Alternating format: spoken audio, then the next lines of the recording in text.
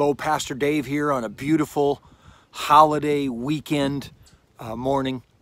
So thankful for each and every one of you. Long to meet you again face to face, and that day's coming. I got some exciting news to share about that. But Sunday, I'm going to be preaching from one of the most beautiful text in all of Scripture, talking about the humility of Christ and the mind of Christ. And Paul says in verse 5 that we should have this mind, which is yours if you're a follower, the mind of Christ. I'm just going to spend some time Sunday through live stream talking about the beautiful mind and heart and life of Christ. And so I just pray that you would tune in and invite others to the live stream. I'll be sharing the gospel.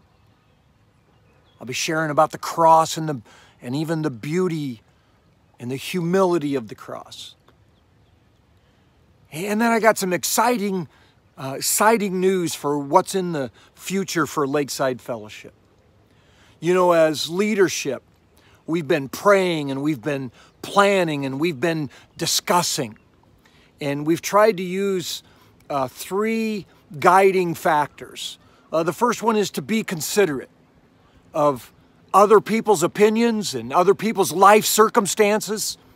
And we tried to figure out how to best connect and how to best minister and shepherd and be pleasing to God with the decisions that we make. And so we've tried to be considerate. The second thing we've tried to do is communicate. We've tried to let you know all along this journey.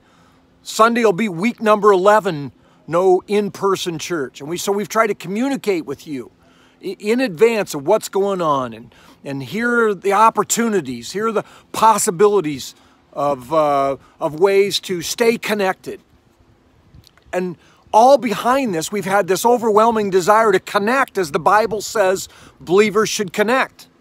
Hebrews 10 verses 24 and 25 have never meant more to me than they do today.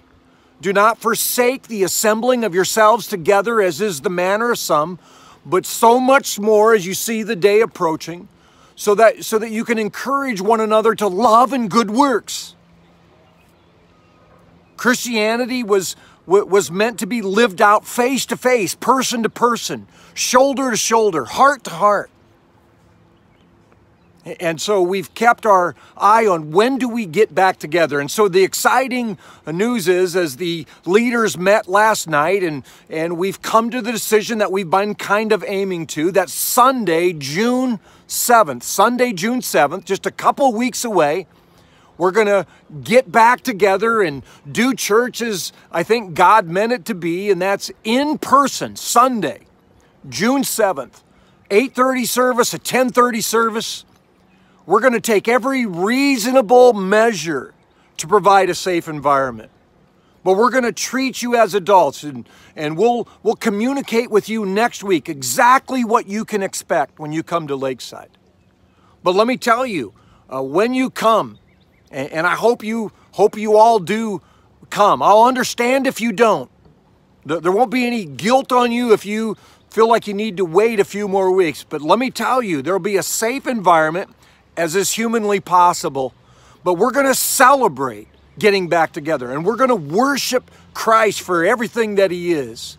And we're going to prove the truth of Scripture that Christianity was meant to be lived out person to person, in personal, close relationships. I'm so excited.